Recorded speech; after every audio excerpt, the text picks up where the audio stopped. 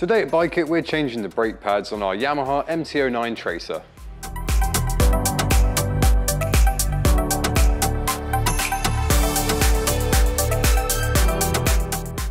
Whilst the thought of changing your own brake pads might seem scary to some, they are responsible for making you stop after all. The whole process is very easy to do and not one to be overlooked. With just a few tools, you can not only replace your pads, but clean up the entire caliper in the process, because cleaning the parts you can't see is equally as important as those you can, especially when it comes to brakes. The tools required for this job can be found in most motorcyclists' socket sets. Most importantly though, you'll need patience and some elbow grease, a comprehensive socket set, hex key bit set, plenty of brake disc cleaner, copper grease, a couple of toothbrushes, some blue roll, plus a pair of mechanics gloves that should see you through the entire process from start to finish. You'll also need the brake pads you're going to be fitting to your bike if you are changing them. We'll be fitting these AP Racing Sinter Pads to our bike today. Let's get started. First things first, the brake pad pins. Depending on the brand of caliper equipped to your motorbike, the method by which the pads are held in place can vary. Some brake pad pins screw into the caliper, whilst other pins are held in place with a C-clip. Load your ratchet with an appropriately sized hex key or socket and loosen the brake pad pins if present, or use pliers to gently remove the C-clip and push the pin free. These pins hold the brake pads and anti-rattle springs in place within the caliper. You don't need to remove these entirely.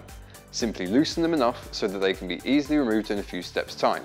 The reason to do this now, with the caliper still fixed to the fork, is as with the build-up of grime and brake dust, these pins can easily seize.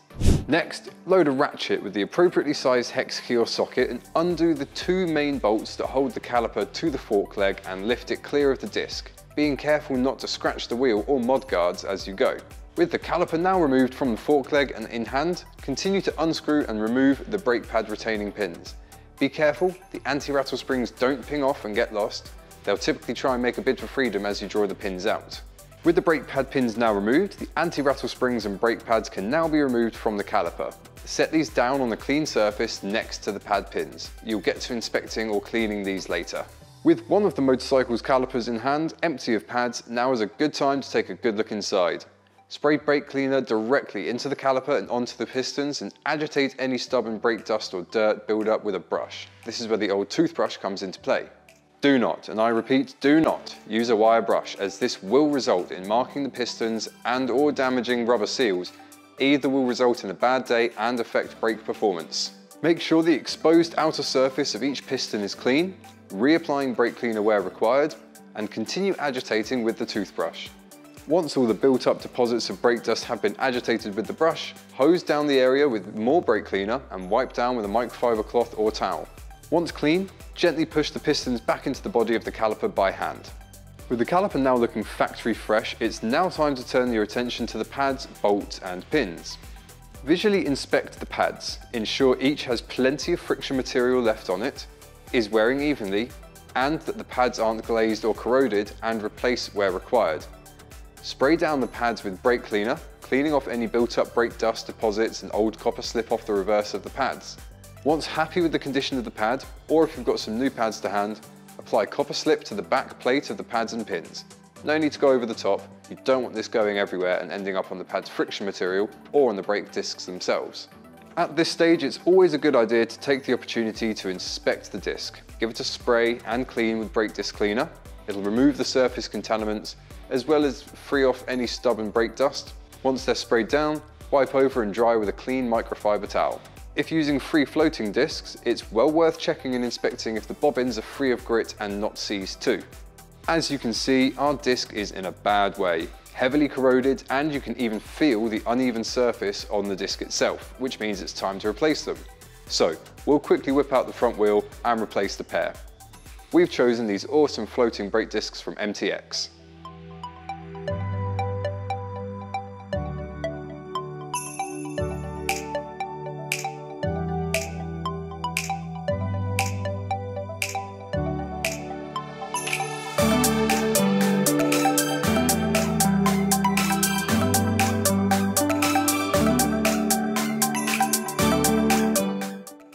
And that's it, brake discs done.